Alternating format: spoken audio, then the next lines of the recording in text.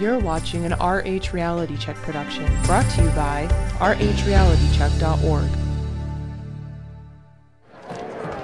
Holy God, Holy Mighty One, Holy Immortal One, have mercy on us and on the whole world. Holy God, Holy Mighty One, Holy Immortal One, have mercy on us. Wausau, Wisconsin is a small manufacturing city 150 miles north of Madison, in the heart of Wisconsin's dairy region, the last metropolitan area before you reach the vast forests that make up the Wisconsin River Valley in the northwestern part of the state. Wausau is a largely Roman Catholic city in a state where nearly 1/3 of hospitals and medical clinics are owned by the Catholic Church. But since the church doesn't support contraception of any kind, many people think family planning services are much needed in this predominantly Catholic state. Women can't fully participate as citizens if they're not able to determine for themselves whether and when to have children. But many in the area are not happy about this kind of counseling.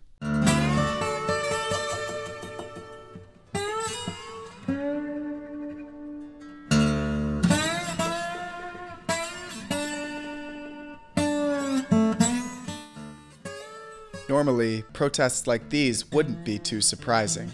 But since Family Planning Health Services doesn't provide abortions, and its federal grant restrictions don't even allow them to make medical referrals for abortions, it's a unique situation.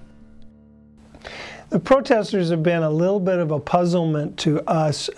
They've been here now for a couple of years, routinely, about every week, and they appear at about 3 of our locations. Holy Mary, Mother of God, pray for us sinners, now and at the hour of our death. Amen. Hail Mary, full of grace, the Lord is with thee.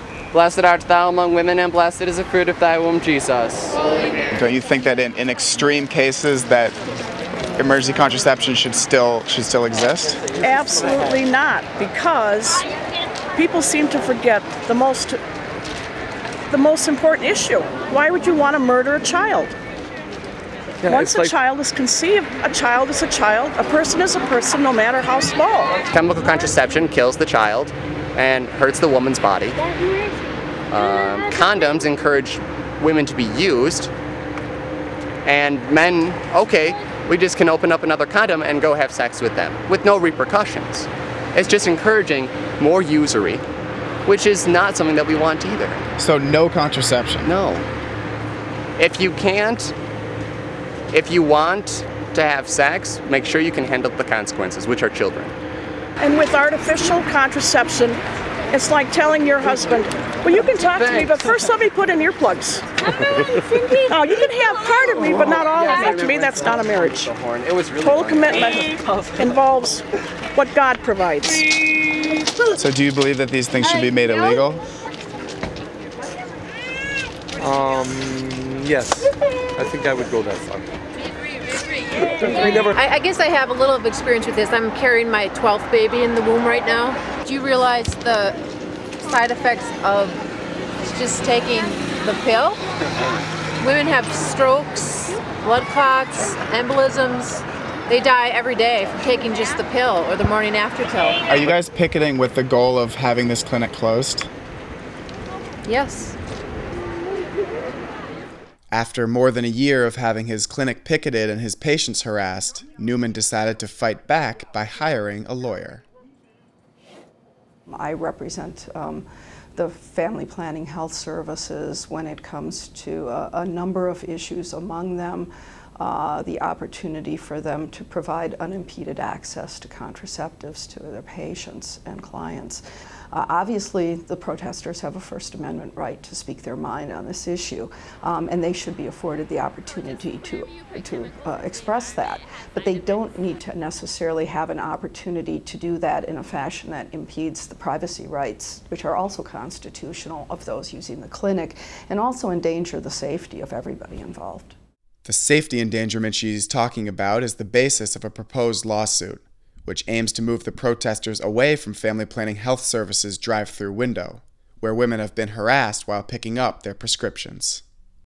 When the protesters are in the area to the passenger side as the person exits, they are obstructing the visibility for the driver exiting. And also, if they're holding signs up, that creates an additional potential obstacle to visibility.